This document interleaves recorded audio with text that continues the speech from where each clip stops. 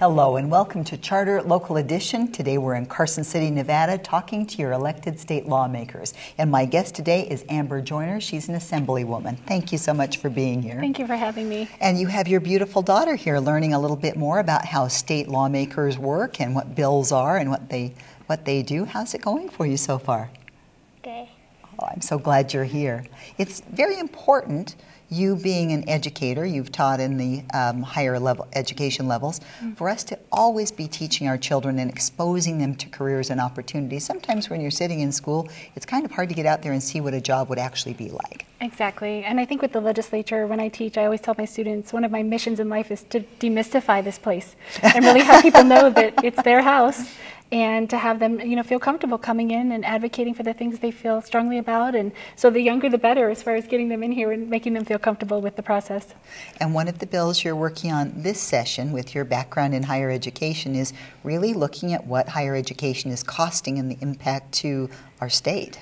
Absolutely. I'm hearing a lot from students that they're carrying a lot of debt coming out of college. We know that because of the recession, the state funding for higher education necessarily had to decrease, and so a lot of that was put on the backs of students. And so what we're seeing now is one of my bills is for an interim study to really look at the affordability of higher education and make sure we're not leaving any students out based on the ability to pay.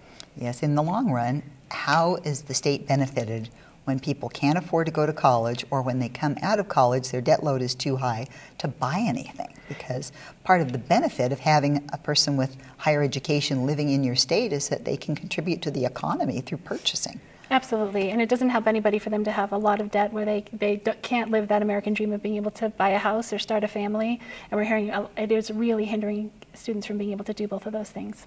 You're also very interested in advancing some park funding for your beautiful state. Yes, absolutely. Outdoors are really important to us. I lead her Girl Scout troop, and a couple years ago we were trying to visit one of our local parks, and they had a 40% cut in their budget, and they didn't have anybody to show us around and give us a tour of the incredible gardens that they had. And that really put me on a mission, and I joined up with a group of stakeholders in the community to try to find more funding for our parks. So one of the bills that I have does create parks, trails, and open spaces districts, they call them. And other states have them, and basically it's a type of local government. It's an overlay where where citizens in an area can get together and decide to fund the parks around them. It's also helpful for things like the One Truckee River project, for example, that we have in Reno. Any group of folks that want to get together and find additional ways to fund, it's a tool that would authorize that.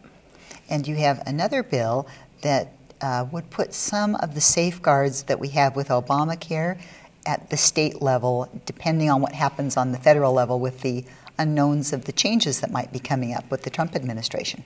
Exactly. I think we've come a long way in healthcare. We have a lot of improvements that have been made, and we've come to expect certain things from our health insurance. Things like, that they won't discriminate against us, that they won't charge us more because we're a woman, which used to happen, or that they won't drop us just because we're too sick for them to cover. And also kids staying on until they're 26. That's another thing that we have come to expect. So all of those key provisions that we have currently in the federal healthcare insurance world, I want to enshrine in state law through one of my bills to make sure that we don't lose those protections if the federal law changes.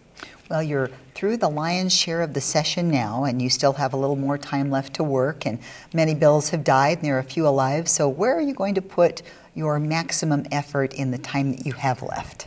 Right. Well, it's challenging. I serve on 3 committees, and so while I have these bills that I'm advocating for and that I think would be really good for hardworking Nevadans, we also hear each other's bills. So we have a lot of bills coming through that in the committee process, we ask questions and make sure that we're vetting all of those policies very carefully too. So I'm just doing the best I can, keeping up with that side of the work, and then also advocating as well as I can for these important policies. All right. And one last question, and this is for you. Did you have a good time today?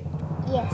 Oh, thank you. Thank you for being here. We appreciate you both, and we appreciate you watching. I'm Dana Cowley, and this is Charter Local Edition.